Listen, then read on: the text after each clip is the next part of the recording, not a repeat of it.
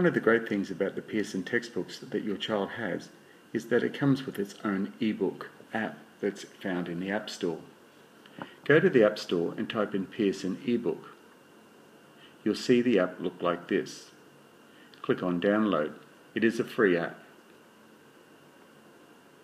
Once it's downloaded, it'll appear in your iPad like this. Select it and open up the app.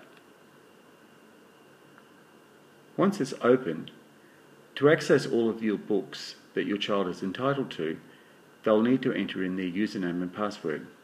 This is the same username and password that they were given to access Pearson online textbooks.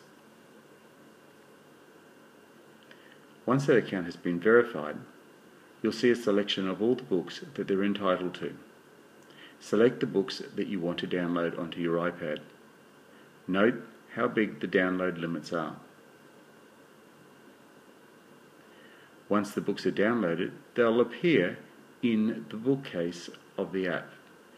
You can select any of those books to start using them straight away.